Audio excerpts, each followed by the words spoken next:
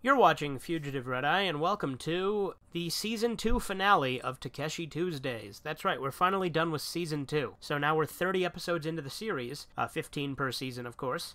And we will be doing a Season 3 as well, after a small hiatus like we did with this one. So, how am I going to end off Season 2? Well, why not just talking about Takeshi's career in general? Takeshi is a media god. It's honestly harder to name something he hasn't done than something he has.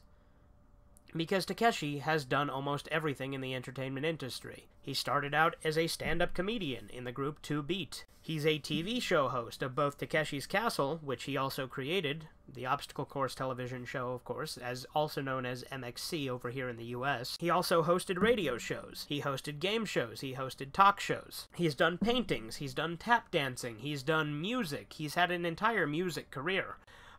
He's done voice acting, he's done acting, directing, writing, editing, producing. He's done game design, he's done game voice acting, he's had games made in his likeness that he didn't design. Overall, he's just done so much with himself. It's insane. Takeshi is like the Japanese celebrity, because he's done, like, everything. He's an author. I've actually purchased one of his novels that I will be reading and potentially reviewing next season, depending on how long it takes me to finish it.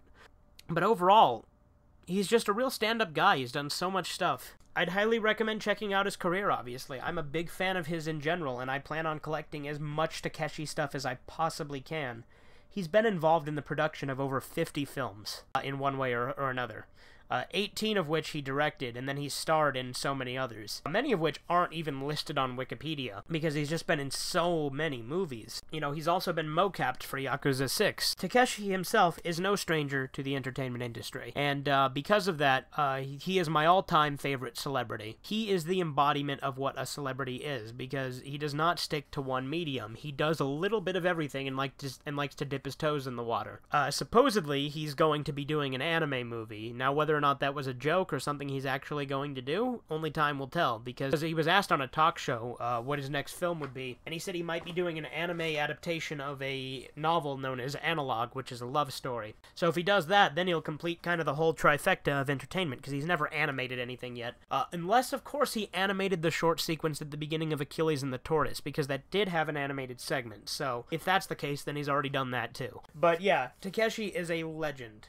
An absolute legend, and I don't think anyone has ever lived up to the kind of stuff he's done. And there's a big reason why I'm a big fan of his. He's also run his own office, Office Kitano, which is his own studio, where he managed talent and production. He did actually leave Office Kitano last year, actually, but despite that, Office Kitano still exists and still continues on his legacy. Those are my thoughts on Takeshi as a media god. Anyway, this has been Fugitive Red Eye, and I'll see you next season.